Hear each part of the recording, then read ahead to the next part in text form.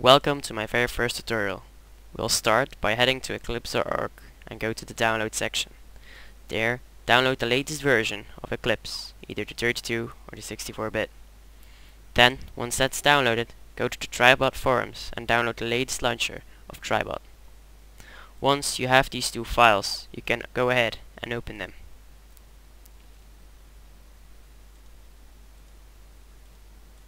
Go to the Tribot Old School and go to File,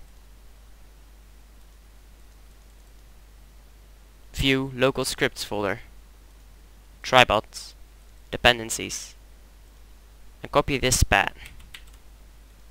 Once you have copied that path, make a new Java project.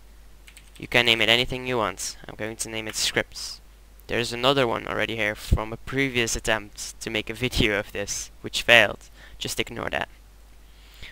Once you've made this project, go to Source, New, Class, and you can name one test.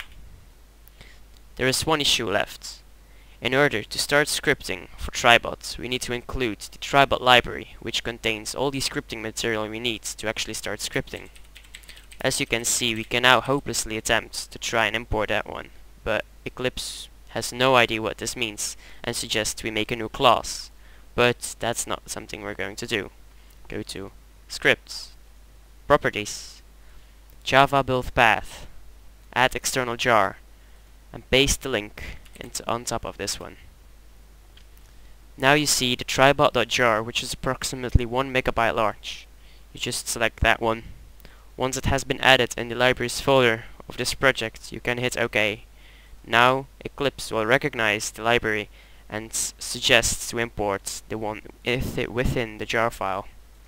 You can import that one, and now you are ready to start scripting for Tribot. Good luck.